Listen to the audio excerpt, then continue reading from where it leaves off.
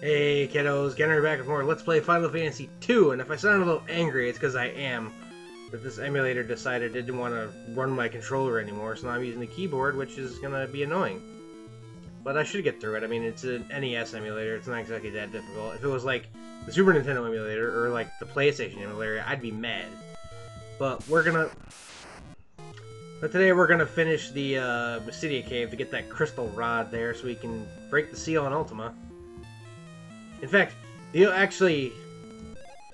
an ice bow. Don't let the game fool you. The only thing required to break the seal on Ultima is the crystal rod. However, you cannot get the crystal rod without the white and the black mask, so...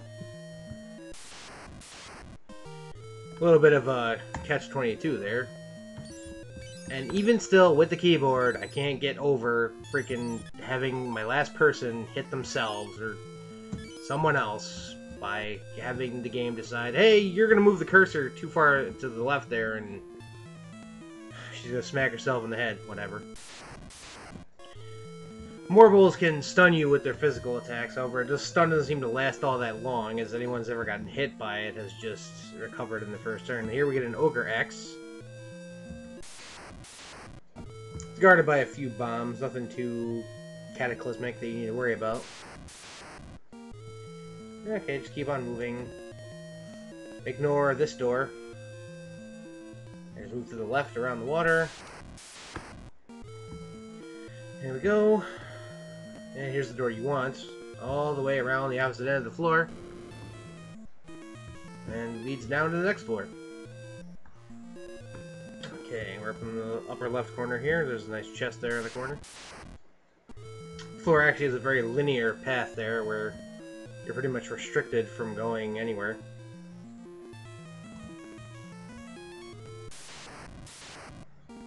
You can run into souls and red souls on this floor. They do the same thing they used to do, which is absorb all magic, so just be careful with that. The annoying part is that they like to appear with a group of mallows and puddings, which are, or not puddings, jellies, that are weak to magic, so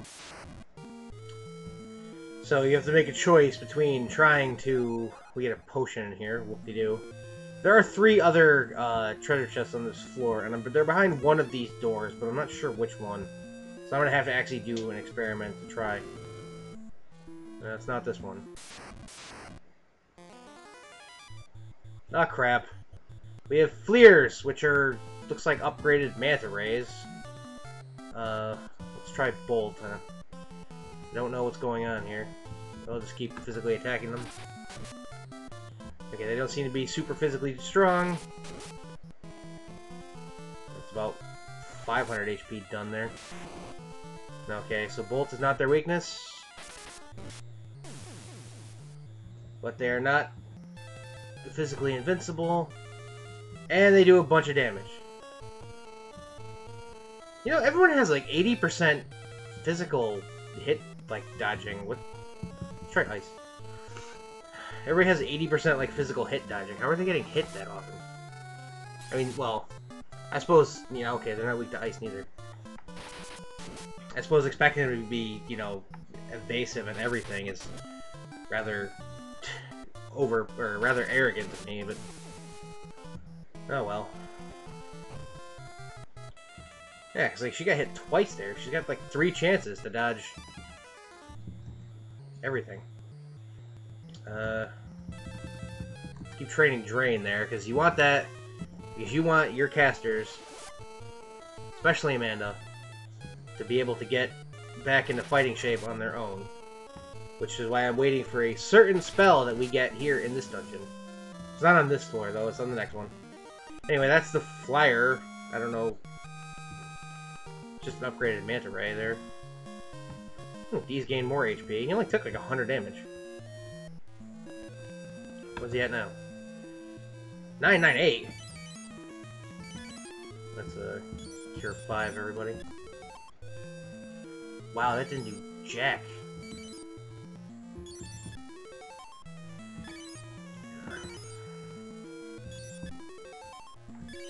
I forget which monster it is in this dungeon. I think it's a soul.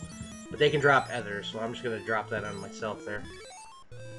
That was a free other. I didn't actually bring that into the dungeon. Let's try the middle door. Here we are. We get a Phoenix down. You can run into gold or G chimeras, I guess they're gold, as a random encounter. I'm not sure if it's just in this room or this floor, but you need to be careful. Layla burned some of her otherwise useless MP. She hit over 600 HP, so that's pretty good. She is not the... Well, I don't really think this is much of a spoiler, but she's not the final member of our party for the end of the game there. We're getting close to it. There's a few dungeons left and some minor things to get to, but... Here we get... You're carrying too much. So what do I need to do here? We'll disconnect that. Here we get a gold needle, and obviously I'm carrying too much for this one. What else do I need here? What else do I not need is the question. I don't want to do this, but this was this free Phoenix down, so I don't need that. And here we get a Silent Bee, which is... Ah, we have the red skeleton, a ghost, as well as a flower. Get rid of the ghost, like, immediately. Because he can curse you. All of you.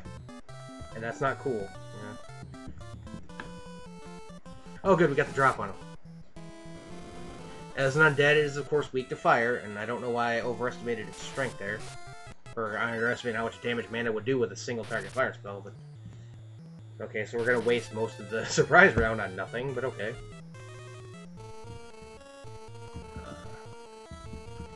Mana's going to do very little other than cast Drain for the rest of this battle. I want it to at least level 3 before I enter the next dungeon. I may decide after this dungeon to take some time to train some spells. Some of the ones she's, you know, doesn't have very much use for.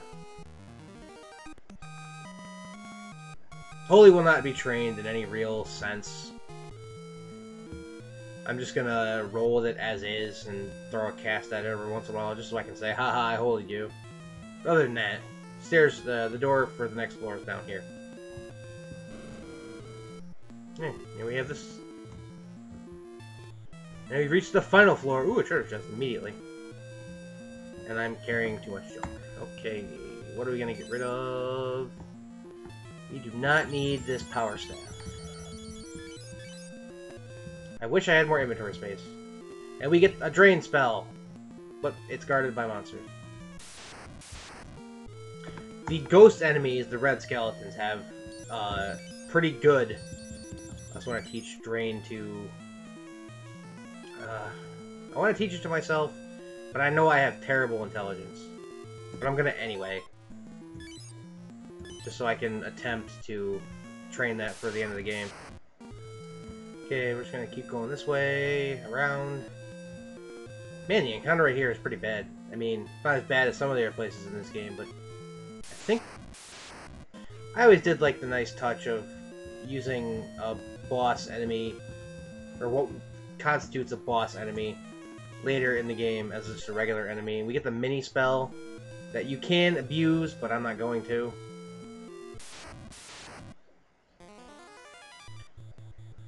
We have, well, we have different colored toads. Poison toads, I guess. We get another ambush. Yay! A Tusk enemy that was defeated easily.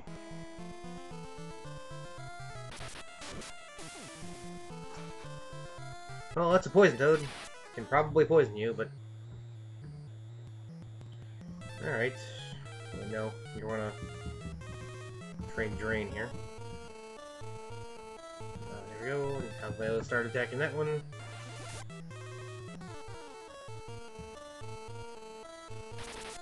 Ta-da!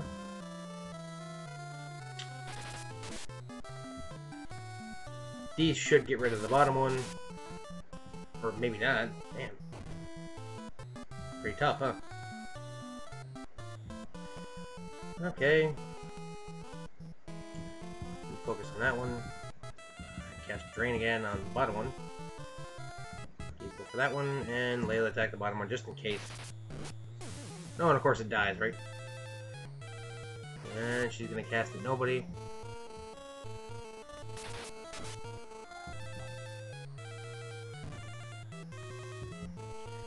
Now Amanda has a reason to start draining again.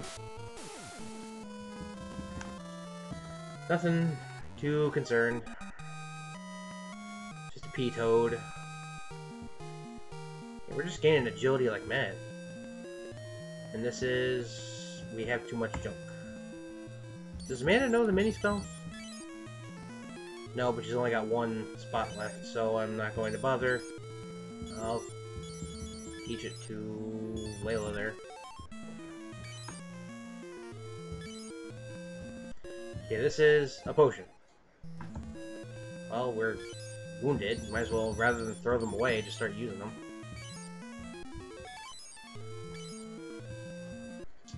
Alright, be something good. A potion. Damn it.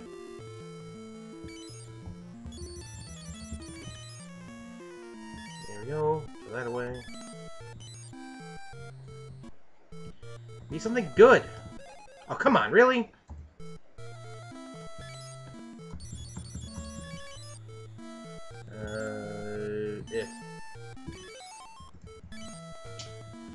Alright, I could make the pretense, like, and say make that joke again, but obviously this is a fourth potion. I don't know why they felt the need to put 4 treasure chests to get your hopes up and having some awesome stuff there, and then it's like, oh, we're just gonna put potions in it, don't worry.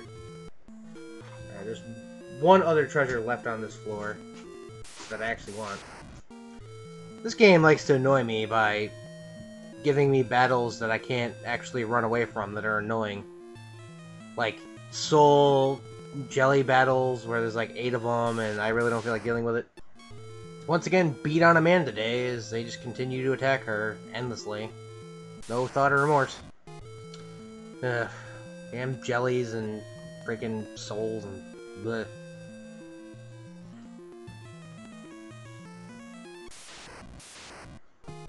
Yeah, Amanda's drain hit level 3, so it'll do about 100 or so HP restoration, which is good at keeping her HP up. I mean, for a very relatively low MP cost. And here we have the final thing in the game here. This should be a drain spell. This should be... just... No, I don't want to freaking exit the menu. What do I want to give to somebody here? This casts the spell that passes to silence your enemies there. It's never useful enough. This should be the almighty Aspil, as it has been renamed later games as Aspir. Now, what am I doing? It is, at this point, the... well, what looks like the end spell I'm going to teach to Amanda there. I'm going to get rid of her things like sleep and stone and blind and spells she's not using. Eventually, when I feel like it. But, or when I want to teach her something else. Figures the last battle will be another annoying jelly soul fight. Anyway, we get what we came here for, the Crystal Rod. Yay! Let's see if we can escape out of here. If there's an invisible plot wall, it's going to keep me in the dungeon. Nope, we're good. Good night. Woo! Alright, I'm going to rest up, head back to Mysidia on my own time, and next we're going to go put that crystal rod to use, and, you know, go after the forbidden magic of Ultima, the best black magic spell that is probably not going to be useful by the time we get it. Yay! Anyway, that's it for me. Thank you so much for watching, guys. Thanks for all your support, and I'll see you next time for more Final Fantasy II. Until then, everybody, have a good night.